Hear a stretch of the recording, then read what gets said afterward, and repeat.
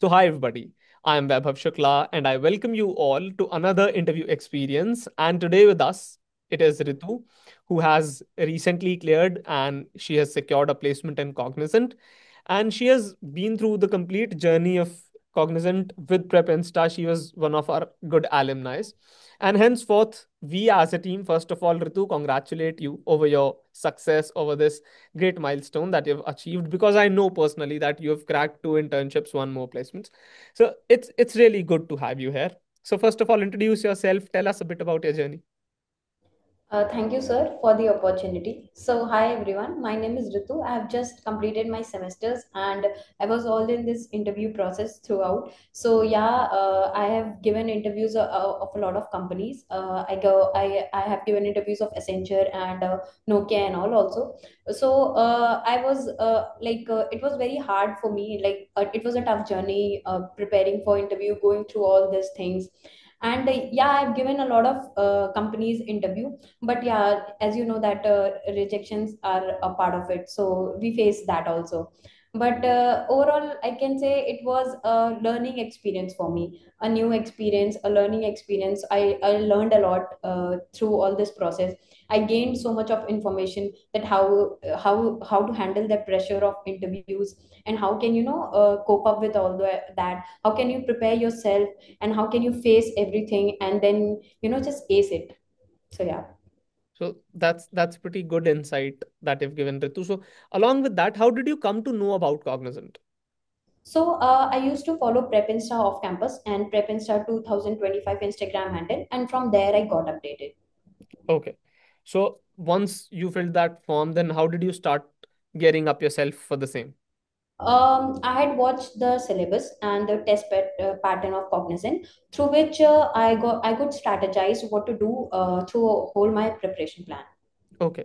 So far, whatever the interview that you went through and the whole experience that you had of Cognizant, how Yeah. do you rate the interview difficulty level, specifically the interview portion?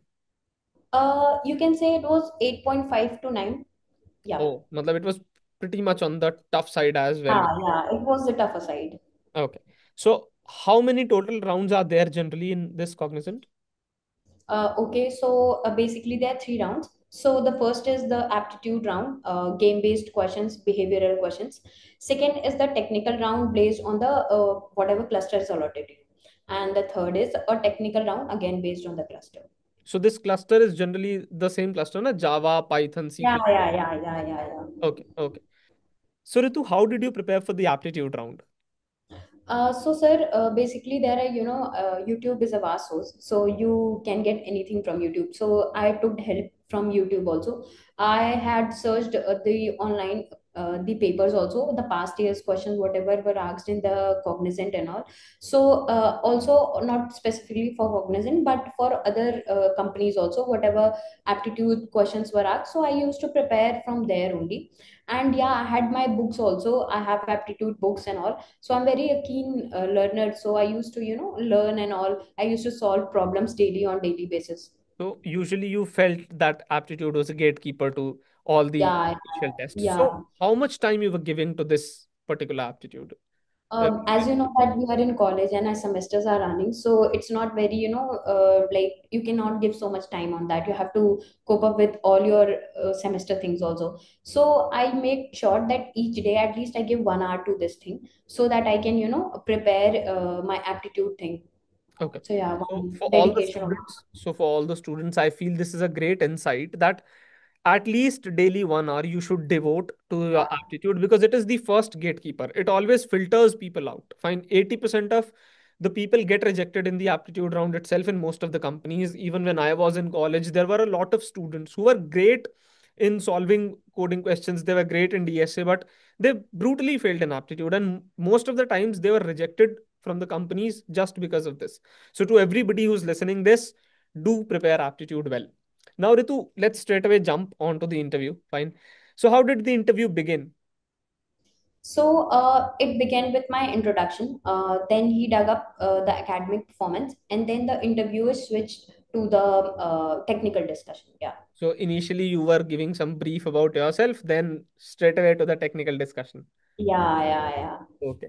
So I guess Ritu, this cluster was the Java, C++, Python kind of a cluster, right?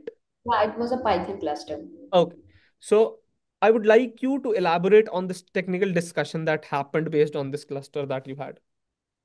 Sir, I was in Python cluster, and so it started with how Python can be used in machine learning, and then he shifted to map functions and lambda functions in Python, which you know it is, and then he moved to the OOPS concept, the object-oriented programming.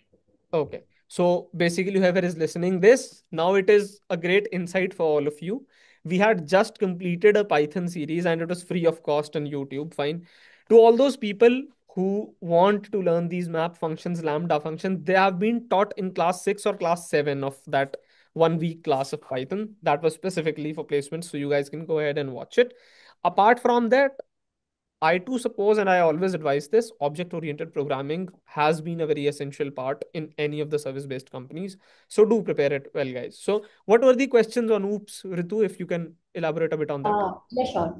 So encapsulation and inheritance, he first asked me in detail. Then he asked me the difference between multiple inheritance and multi-level inheritance, and then he moved to the coding questions. So, basically, he expected you about to go around to definitions, or he just wanted that go ahead and explain me the concept loosely. What kind No, of. no, it was not related to definitions. It was somewhat, but more he was focused on the core concepts. Okay, so he wanted to understand basically what exactly is Yeah, multiple that what inheritance. level of understanding I have. I completely get it. I completely get it. So, what kind of coding problems were asked to you, and how many of them were there totally? Okay, so there were, I guess, two coding problems. One was to write the second highest number, and one was, I guess, the Fibonacci series in Okay. Python. So, the second highest number in a particular data structure, or broadly second highest number you have to find. Uh, like in a list of some numbers, Okay. he said that you have to find the second highest number. Okay. Okay. So, basically, he expected you to return some second highest number if you're having five or six Yeah, values in a list. yeah. Okay, okay, okay. So to all of the students who are actually listening this, I must say that Fibonacci series or the factorial programs, they are actually important programs. Along with that, second highest number is also now a previous year question for all of you. So you can focus on that. So can you share some resources, Ritu, from where you actually prepared this coding, DSA and everything? How was this journey of yours? So talking about my DSA journey, so it was a very rough patch of struggling with Python, Java, algorithms, so many coding languages, and also I was really stuck in this vicious loop of solving arrays and arrays again. However, in my third year, when I got Prep Insta Prime subscription from my college, so there I started exploring few courses over there. I had already worked in machine learning, and so I had a natural inclination in Python. But when I got this prime subscription, so I started learning in all DSA from DSA with Python. There is a course in prime, so I started learning from there. So like there was no looking back, and then my journey became pretty smooth in understanding algorithms and whatever the core concepts were there due to this prep insta prime which my college provided. So while I was basically focused through Cognizant, because as my interviews was going, so I was specifically preparing for Cognizant. So there I brushed up my coding skills using the Cognizant interview course on prime, which had very dedicated sections of basic and the intermediate coding also, which really helped me. So this interview experience, it gave me a really decent idea. Okay. So I can draw two inferences from this answer of yours. One is that you practiced a lot from various sources, but Prepinsta Prime subscription was the one source where you went on to go hands on about the coding problems, right? Because if I Yeah, correctly remember, in the basic coding problems itself, the Fibonacci series is there on Prepinsta Prime. yeah. Along with that, you said that initially you were struggling with languages like Python, Java, and then I can see you gradually shifted to Python. So I wanted to know that how did you come to this decision of selecting one language for yourself? Actually, it is said that Python is easy. So, I was very poor at coding. I literally did not have so much, knowledge of coding and all. And I used to always run away from coding. But one of my colleague, or one of my yeah, one of my mentor, in fact, he just told me that, hey, why don't you start with learning Python? Python is an easy language. So once you learn Python, there is no like a hard and fast rule that you can't learn all the So coding you languages. met this mentor in your internship, right? Because Yeah, I mean, yeah. that's what I remember from the conversation that I had with you yesterday. Yeah. I met him in my internship, and there he told me that you can learn it from start it from Python, because Python is an easy language, and then you can shift basically your interest to other languages also, because one coding language is enough for you to understand basically the basic concept actually. Okay, So that's how I shifted to Python. okay, okay.